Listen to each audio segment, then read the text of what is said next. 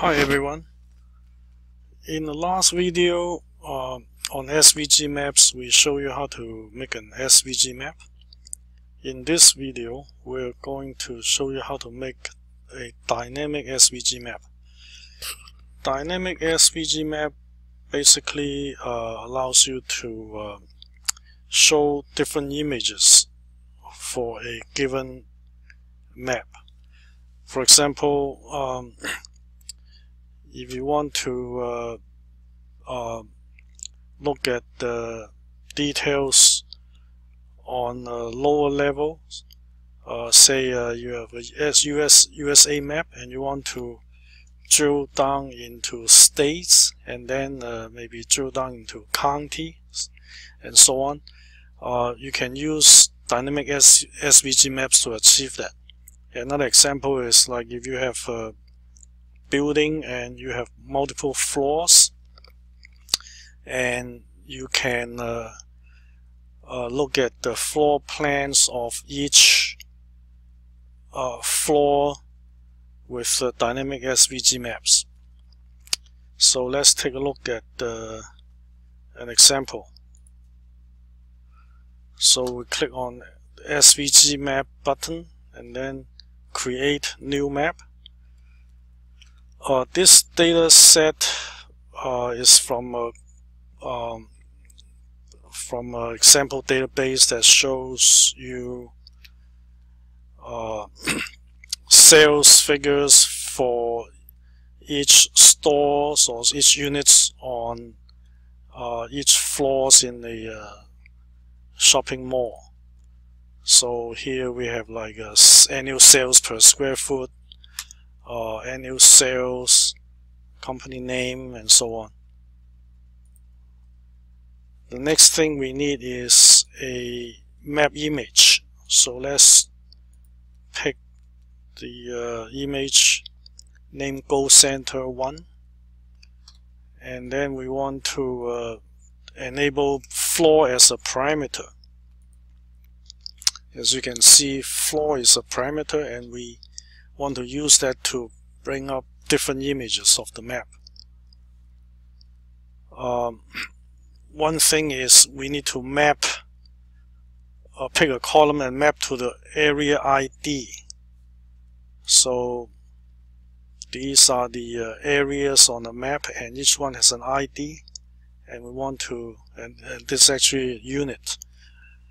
So we want to map that column, the unit column to the area IDs. So the next thing is we want to assign colors to different value ranges or range of values of certain metrics that we are interested in. So in this case, we would be interested in seeing the annual sales per square foot. Alright, so let's pick different ranges and assign colors to it.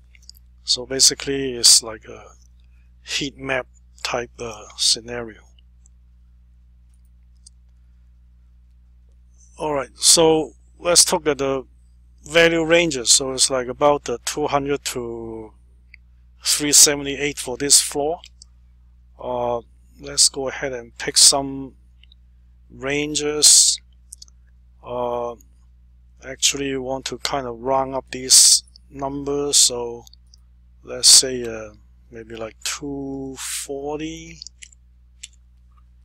and the next range want to say like maybe like 280.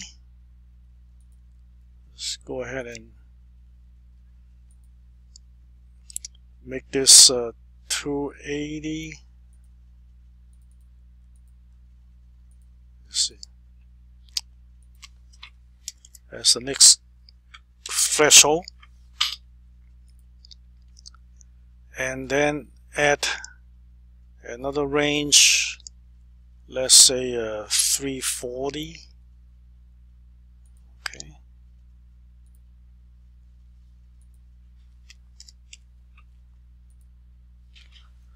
You can choose numbers from the drop-down list, or here what I'm doing is basically try to get some round numbers.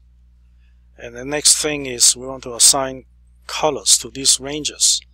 So maybe low values are kind of pinkish, and then next range would be all like an orange, and then yellow.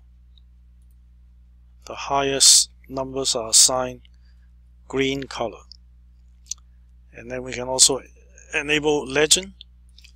So here we'll say this is less than or equal to 240, and this would be between 240 and 280,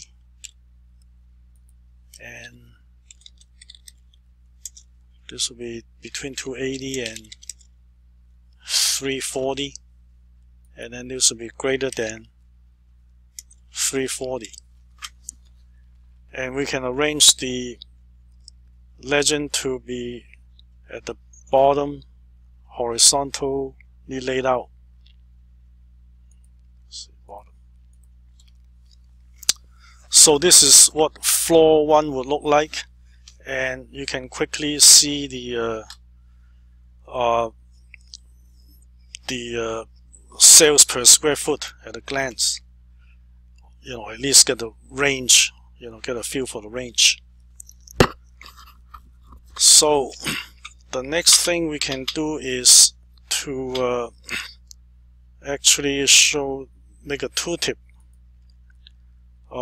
Essentially want to pick a few values or columns so that when we mouse over we can see those values. So in this case, I want to see unit number, floor, and annual sales per square foot, also total annual sales.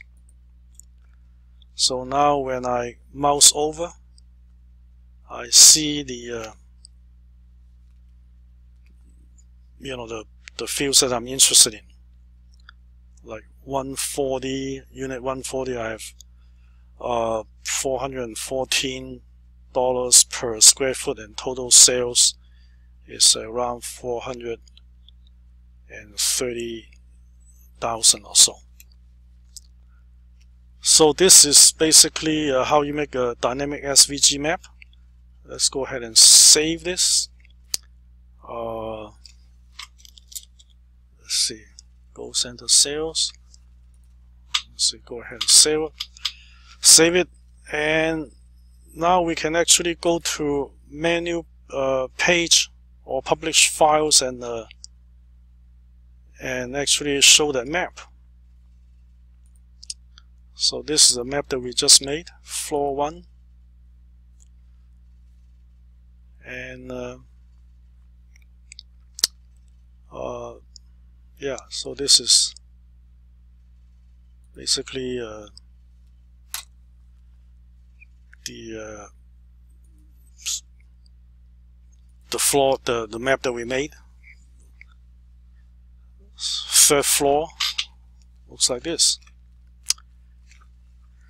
Alright, so another feature I want to show is actually drill down using dynamic SVG maps. So one example that we made earlier actually is something like this.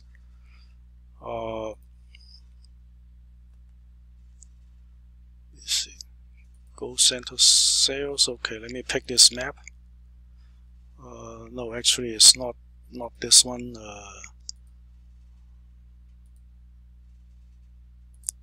Alright, so this is one I want to show. So this is basically like a layout of the mall, and these are different floors. So if I click on first floor, I see the annual sales per square foot of the first floor. So actually this one uses different value ranges as the one we just made, but same concept. Okay, So again, this is using dynamic SVG maps. When I click on each floor, I'm passing the floor number to the map below, and basically brings out the image for the corresponding floor. So this concludes the demo on how to make or how to utilize dynamic SVG maps.